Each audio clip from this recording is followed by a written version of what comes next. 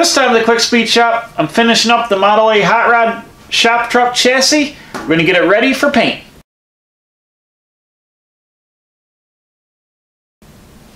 Alright, so I've finished up the front of the frame here.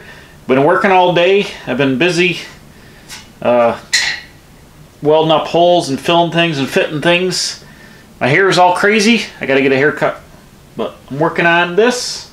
Just want to show you the front of this. Here, I finished welding up the steering bracket for the Vega box. I got a little gusset here, tied in good, and then it's also welded on the inside of the frame. But I wanted to show you what I've been working on for the front cross member. When I originally in Model A would have had a cross member with a kick in the bottom of it, and the spring would have been up about here, and it clears the frame no problem. I've got a Posey's drop spring here, which is 2 inches lower than stock, and I needed to notch the frame rail here to clear the spring because it's so low it would bottom out on the frame. So I made a new front cross member that's flat, which gave me about a, I don't know, 1.5 inch drop or so, and then with a 2-inch drop spring, things are getting kind of tight. So I've gone ahead and I've notched the frame down to the inner part of the original cross member, which I've grafted onto, and it's all riveted together still with the way the Ford did it. It's about a 1/4 inch thick here all the way around where the brackets are, so it's going to be plenty strong enough for to hold the front suspension. So the front end's all buttoned up, and the only thing I'm going to do is I'm going to flip the frame over. I got to weld up a couple of spots on the top that I couldn't get from the bottom here, and then I've already got it all the rust ground off these front original frame rails from the AA. I've got to hit the front here, and I'm going to DA the rest of the frame, get everything all roughed up, and then I'm going to show you, we're going to bust out some Eastwood Rust Encapsulator and then Eastwood Chassis Black and paint this whole thing satin black with chassis black. Alright, here's what I'm going to use to paint the chassis on the truck. First thing I'm going to do is use Eastwood's Rust Converter, which will, when you spray it on the rust, it turns into this black hard finish which stops the rust. I'm going to spray that on the front of the frame rails where it was original Model A truck frame that has rust in the pits and all that. I'm going to spray that on the front of that to stop the rust from going any further and to convert it. I'm also going to use this on the rear end assembly, which has got a moderate amount of rust on there. So I'm going to use first the converter on the most harshest rusty parts. The second thing I'm going to use is Rust Encapsulator. I'm going to use this as a primer for the whole chassis. The rear half of the frame is brand new metal, but it's got a little bit of rust on it. I've hit it with a grinder real fast to rough up the surface with a flap disc, and I'm going to use this over the original paint and on the new bare metal and over the rust converter. I'm going to spray the whole thing with a Rust Encapsulator kind of as a primer. And then the third top coat, which will be stable and give it the sheen that I want, is the chassis black and satin black. Basically the whole chassis will be all satin black, and this is epoxy fortified coating that'll be good for the chassis. It'll be oil resistant, weather resistant, and hopefully it won't fade in the sun. It should be UV stable as well, but it'll put a nice satin black finish on the whole thing. So those are the three products I'm going to use: Rust Converter, Rust Encapsulator, and then chassis black. Here we go, I got the Rust Converter ready, and I've already hit the frame to knock all the loose scale off. I used a flat disc to knock all the loose scale off, and then I wire wheeled a lot of things. So I'm going to hit the rusty spots inside of here. I've already got some primer on my new cross member I made, so I'm not going to get it on that. I'm going to hit all the rusty spots from here forward on the frame rails, and then the inside of the frame horns, and then any new bare steel like these mounts here, I'm going to just hit with the encapsulator because there's not any rust to convert. So I've already shaken this up a bit. I'm going to go ahead and see how it lays down. Put my respirator on.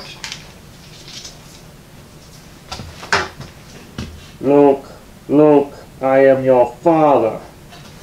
Come to the dark side of the force. Alright, here we go. Let's see what's going to happen. Aha!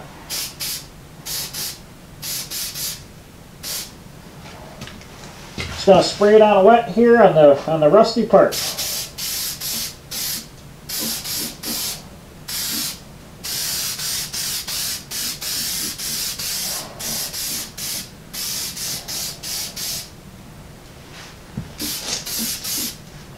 It goes on clear, but as it converts to rust, it turns black. It already looks like it's getting a little dark here.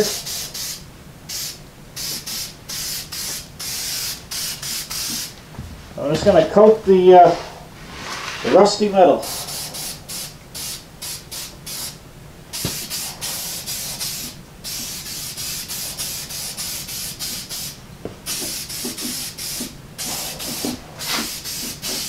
But I'm going to let this set up overnight here and come back and check it in the morning when it's all cured.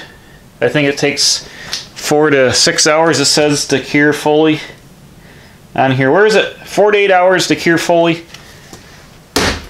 So I'll let it sit in here. I had it warmed up in here. It'll dry overnight. It'll be fine. So I'll let it set up, and then we'll be on the next step, which is the Rust Encapsulator. Alright, so I'm almost ready for the Rust Encapsulator on the frame. I took my DA with 80 grit and I sanded it all down. You can see where it's all white here. I originally painted this with like a real heavy alkali primer that I brushed on, and I brushed on black Rust-Oleum over the top of it. So I had probably a 16-inch of paint on here at least. So I took the DA and I ground down through all the brush strokes, and I sanded it down into the white primer and smoothed it out. It's got a lot smoother surface now on the inside and the outside, and I DA'd all the new steel down here, and I got everything roughed up with 80 grit. So I'm going to go ahead and get the Rust Encapsulator. I'm going to shoot this whole thing flat black with the Rust Encapsulator. In the meantime, I also got my drive shaft back from the dry shaft place. I had them put a new tube on it, lengthened it to 31 inches yoke to yoke, and they put 2 new U-joints in it, and it's got a brand new tube on here and the existing yokes that I took in there. So brand new dry shaft ready to go. I'm going to clean this up. It's got oil all over it. I'll clean this up and paint this up too while I'm at it. Alright, bam, there we go. I've got the Rust Encapsulator all on here. The whole underside and both inside and outside of the frame are painted. So what I'm going to do next is I got to wait for this to set up where I can touch it. It'll probably take like an hour or two. Then I'm going to flip it around the other side and just DA the top of the rails and hit the rest of the top of it with the Rust Encapsulator. And then this will be, I'll let it sit all night, and they need 6 to 8 hours to cure fully. And I'll let it sit in here and dry. Then tomorrow I'm going to get out the chassis black, and I'll chassis black the whole thing tomorrow, then let it sit and dry. So hopefully this thing will be all painted and ready to go, and I can start reassembling. Well, bam, there we go. I've got all the Rust Encapsulator sprayed top and bottom. This thing is all ready to go. I'm going to put a fan on it overnight, and hopefully it's a little chilly. It's about 60 degrees in here. It says it works best 70 to 90 degrees, and it's taking a little bit longer to dry than the can says. It's so I want to make sure I'm going to have air moving over it all night to try to get it to speed up the process. And tomorrow I'm still in the cure window of not having to scuff this, but tomorrow I'll slam a coat of the Satin Chassis Black on it, and then the chassis will be all done.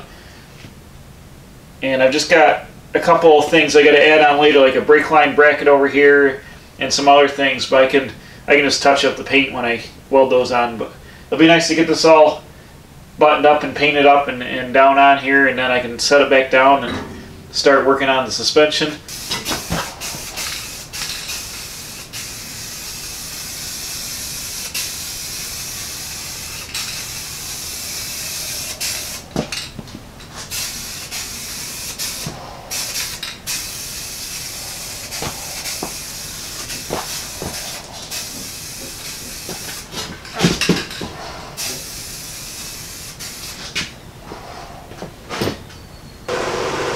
Alright, well, I got the fan going and I'm carrying some of my action over there. Let's talk about what I've learned from this Eastwood 3-step process here.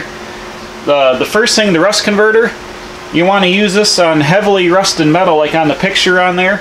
And I had bare metal, shiny bare metal with some rust. I sprayed this over the whole thing. It says not to put on shiny metal.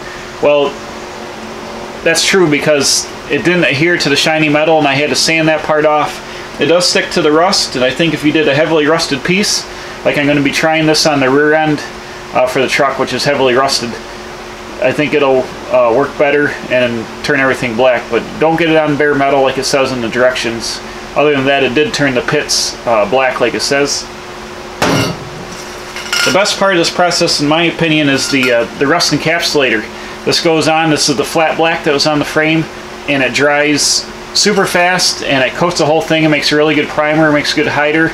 It seals in other types of materials, like I had some original paint and primer on there. It sealed all that in, and it also sealed in some, I had some self-etching primer, which the Chassis Black cannot be used over self-etching primer. It'll not cure correctly.